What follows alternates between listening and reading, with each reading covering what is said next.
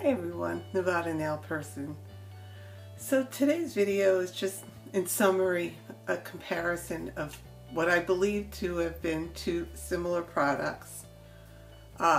Recently on the e.l.f. website, they had a new product called Aqua Primer Mist. And I said, gee, that sounds strangely familiar, like my Smashbox Photo Finish Primer Water. Now, I'm a big fan of this primer water. This came out about, I don't know the exact dates or times, but about a year and a half ago, this product came out, Smashbox Camera Ready BB Water, and they recommended using this product as a primer to use this because it's a very liquid aqueous base. It's very runny. If you shake it, you can hear it. I don't want to open it because I don't want to start something that I'm not going to finish right away. But it got me on the trail of using this primer, Photo Finish Primer Water. Now typically if I were to use a foundation, I would just use a straight up primer, Hangover RX, something like that, along those lines. A true primer. I don't really like the kind with the silicone in it, but in fact I really don't like the Smashbox, the original primer, that slippery one. So I prefer something like this. So I do tend to use more BB creams. So I was using this product and liking it. So when I saw something came out that sounded very similar, I said, okay, let's try it.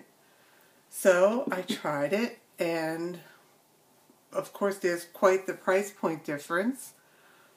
This guy is $32 and the e.l.f. is $8. So right there you go,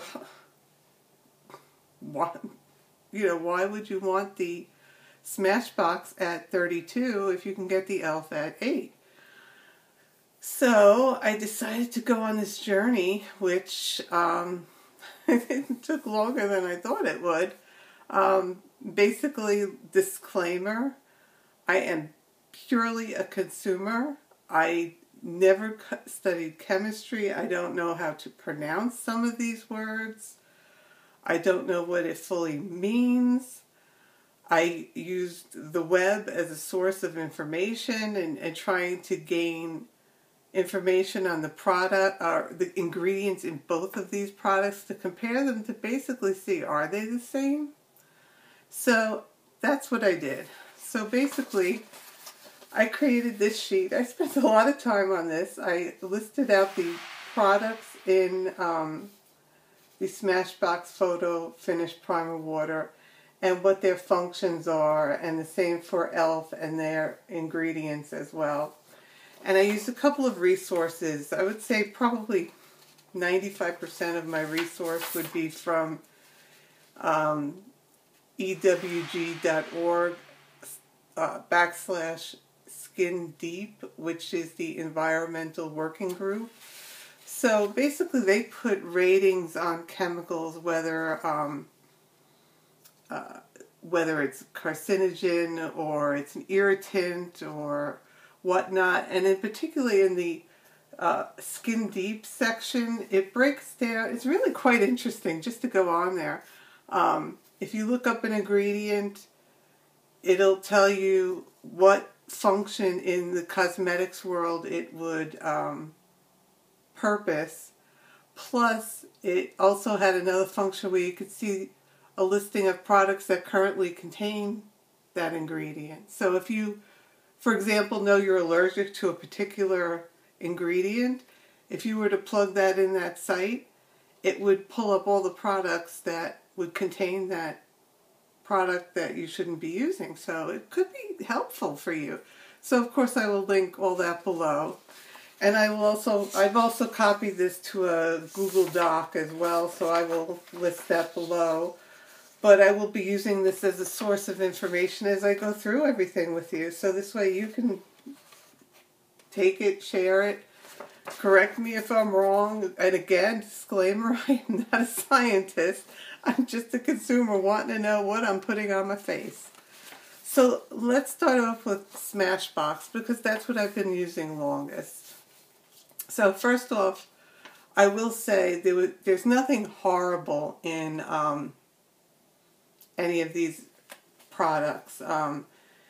If the rating does go up, it's more because it's an irritant, something along those lines. So it's nothing that's deadly. So let's go through this. So to start off with, the Smashbox Photo Finish Primer Mist. It's made in Canada, and it listed out 16 products or ingredients in the products, or the product itself. So this is what it looks like. It's just clear water. So of course the first product is water.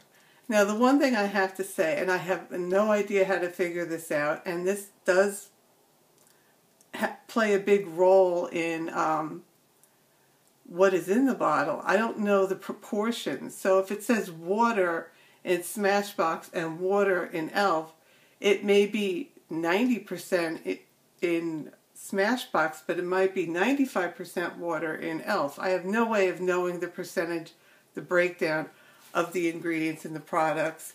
All I can go by is what is listed first, because usually the item listed first is the most ingredient, the highest ingredient, most of that ingredient, I guess you should say. So for Smashbox, it starts with water, and water is water. The second product is interesting. It's called butylene glycol, which I found out is a cheaper form of glycerin. So it's like a chemically widely used cheaper form of glycerin. So you know how everybody was on the shave lotion with the glycerin in it? Well, that's the second product in Smashbox. The third product in Smashbox is a little bit controversial. It lists caffeine. And it's listed as, on EWG's site, as a skin conditioning agent. When I did additional research as I was Googling some products, it seems like people are on the fence about caffeine and its effect on the face itself. It appears that when it's introduced to a product, when it's in a clear liquid bottle, it tends to break down very easily. So any effects you may potentially get from caffeine diminish over time. So basically, in layman's terms, if you put your cup in your Keurig, brew some coffee, let it cool a little, splash it on your face, you might see some benefits. Over time, for a few months, it might diminish in a product like this. So, again, I think caffeine is one of those products that are on the fence whether or not it truly is beneficial in skincare. Now, the remaining products, as I go down, it's filler products. It's viscosity controlling. It's magnesium chloride, viscosity, potassium nitrate, which is very strange. It's reported that it's in toothpaste and sunscreens quite often. So I guess maybe sunscreen? It doesn't list that it's in sunscreen. In fact, the claims that it has is, where is it on here? Silicone, alcohol, and oil free. And that's all it claims to be. So it's just interesting that it has an ingredient that is mainly found in toothpaste and sunscreens. Now the next product is probably one of the more controversial, polysorbate 80, which EWC listed as a 3.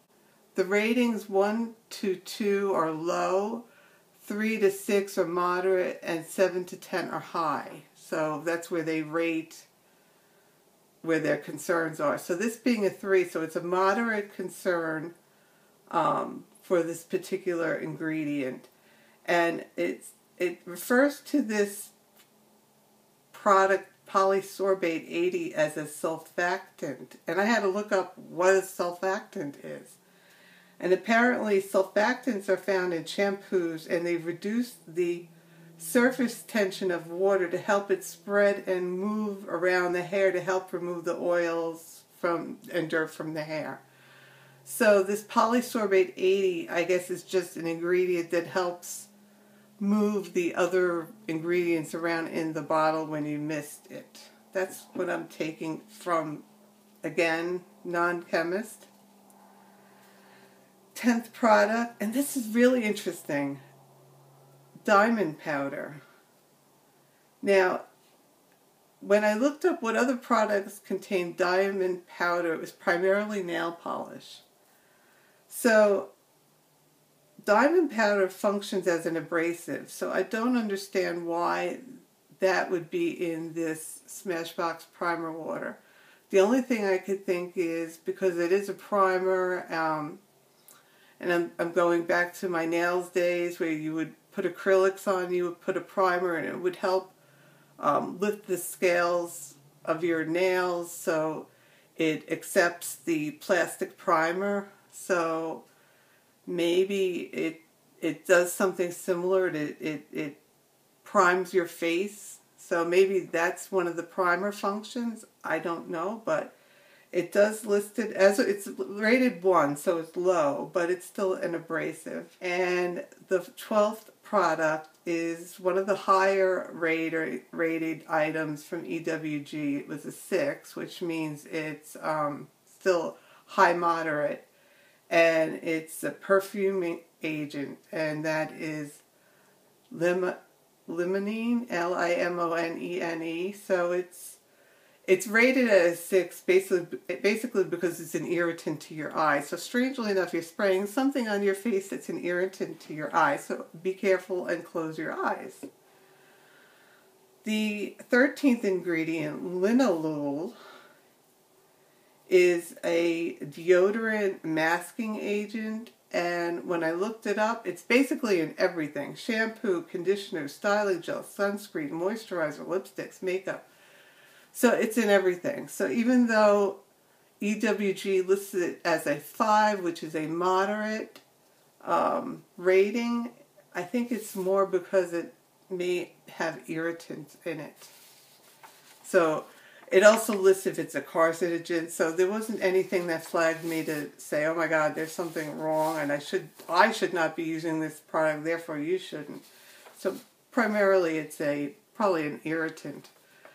The 14th product, Citral, is the highest rating ever, and it actually goes into the high range. And basically it's a fragrance. So again, it's listed as an allergen, so you could potentially be allergic to citral or another type of ingredients that's similar to citral and react to this. So more of an allergy issue than being a health issue using this product. The 15th product is phenolphthalein, and it has a rating of 4, and it's basically a preservative, and it's a general preservative in cosmetics and skincare products. The final product, sodium benzoate, EWG gave it a 3, which is moderate. I had trouble finding background on it. I referred to Paula's Choice. She has a cosmetic dictionary, very interesting as well. She rates it as a good product. Basically, it's naturally found in cranberries, prunes, plums, cinnamon, cloves, apples, whatnot. And again, it's a preservative used in cosmetics and personal care products. So basically, in summary, it's water, glycerin, preservatives, weird things like diamond powder, and a few things you could be allergic to for $32. So, okay, that's Smashbox Photo Finish Primer Water. So now we'll go to e.l.f. e.l.f. claims that this is a silicone and alcohol-free product. So it doesn't say oil-free, which may be important for some, maybe not for others. Strangely enough, first two products in the e.l.f. product are the same as in Smashbox. Let me back up a little. The e.l.f. Primer Mist is $8 for 1.01 ounce, and it's made in China. First ingredient, water. Second ingredient is the butylene glycol, which is glycerin, the chemical, the cheaper grade glycerin that is found in cosmetics. The third product in the e.l.f. product is called hydroasphaltene. I can't even pronounce it. Refer to the list.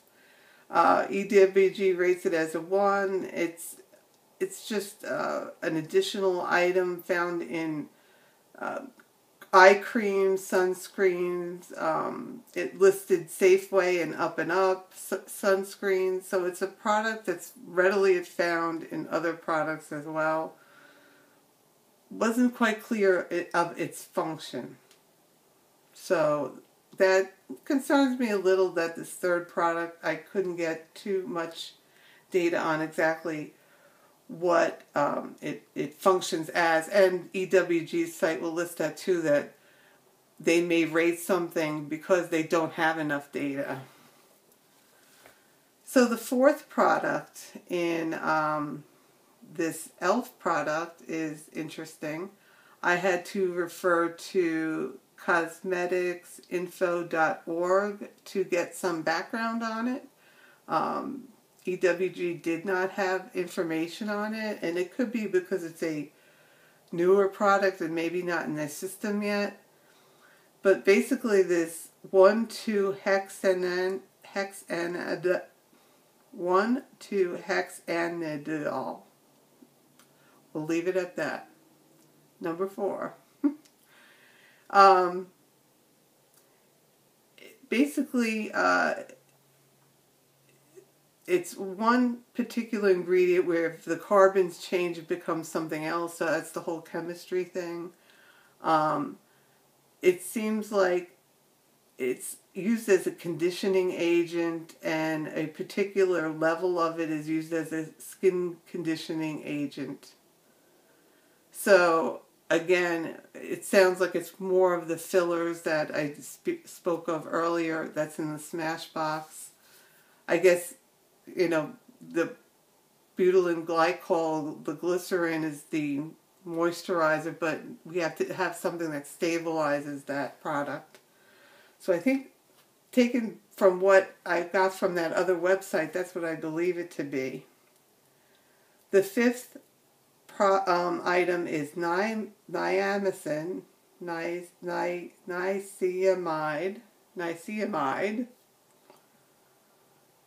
and it's a hair conditioning agent, skin conditioning agent, and EWG lists as a 1, so no problem. 7, sodium chloride. It's an oral care agent. It's also known as rock salt, apparently. So that's sodium chloride. So e.l.f. has rock salt in it. 10th ingredient, CoSep 7. It's a glycol derivative of coconufera, coconut. It's a surfactant, emulsifying agent, and surfactant again is one of those products that help smooth the oil around or help move the product around. So again, a filler that moves product around from what I take. So that's the CoSep 7, but it's made from a coconut derivative. So I think that's why they don't list oil-free, because coconut oil, I think. 12th item, PEG 40 hydrogenated castor oil. Again, it's a surfactant, and it's also perfuming. So filler, perfuming, helps move it around on your face and move the other products around to so it's easily applied. 13th item is tocopherol acetate. This is actually vitamin E, and it does list vitamin E in here. It also lists vitamin B, but I couldn't find vitamin B, so it might have been something that I mentioned previously. So we do have vitamin E in that tocopherol acetate with parentheses VE, which I think means vegan. I'm not sure. The 14th product is, I could go say it in Latin, but I'm going to say cucumber extract. So again, a product, a natural product, skin conditioning. We know cucumbers are good for our skin, so I'm happy to see that in here, but again, it's very low. The 15th ingredient, sodium hyaluronate. Interesting now. Basically, sodium hyaluronate is the sodium salt of the hyaluronic acid, a naturally occurring polysaccharide found in connective tissues such as cartilage, derived from animal sources. It's a humectant and it's skin conditioning. So basically it's a hyaluronic acid, but it's not human hyaluronic acid, it's animal hyaluronic acid. That's what I'm taking it as. And then the 16th item, a big word, alginate, skin conditioning. Okay. Last product in ELF is caffeine. And again, I discussed that what I found about caffeine in skin products is that we really don't know enough about it yet, and it's unstable in certain sources. So, that being said, we have two different products, very similar. First two products are the same. Both have filler in them. One may be slightly more irritating. One may have some better stuff in it, but way on the bottom of the list. So, which do you use? Okay, so let's look at some facts about two of these products now. This guy is $32 for 3.9 ounces, so basically 4 ounces. This guy is $8 for 1.01 ounces. Basically, they're the same price. They're $8 an ounce. So I'll leave it at that, absorb that in for a moment. So, take into consideration the price. They both have fillers, both have things that could be irritating. Both could have some newly discovered new chemicals on the market we don't know enough about yet. So what do? Do we use it? I probably will. But I did find out something that I thought was really, really interesting. As I was doing my research, I came across a video on YouTube, a do-it-yourself Smashbox primer water dupe. With simple everyday ingredients, you can create your own Smashbox primer water mist and actually alter it slightly for, if you have congested skin, you could use some essential oils like tea tree oil, or there is certain forms of like hyaluronic acid you could get in liquid form and add to. So what I'm going to do is on the doc that I listed below, I will list the YouTube video below to give credit to VasseaurBeauty. Let me just pull that up. So I found this video. Where's her name? VasseaurBeauty. And she has this do-it-yourself Smashbox Water Primer dupe. So thank you to Miss Vasseur. I don't know her, I don't remember her first name, but her mom works in the industry and helped her come up with this recipe. So I will link that below. So full credit goes to her. Thank you so much for that. And I will list her video below, and it contains the recipe, and I will include the recipe on my doc as well. So basically, you know what? I think I may just give it a try and create my own. So if you want to continue on using it, basically just remember, if you're spending $32 on this, you still have to buy 4 of these to equal this. So it's up to you what you want to do. So I may try that do it yourself. So in summary, that's not what I thought I would come up with, but this is what I came up with. So that's it. If you have any questions, let me know. I'm sorry. Remember, please, in the comments, I am not a chemist. I do not know how to pronounce half of these words. I will list the sites below that I've referenced. In the doc, it will also contain it. So please feel free. If you disagree with me, look it up. You can maybe form another opinion. Maybe we can alter that and bond and come together and come up with a better conclusion. So that's it, and I guess I will talk to you soon. Bye.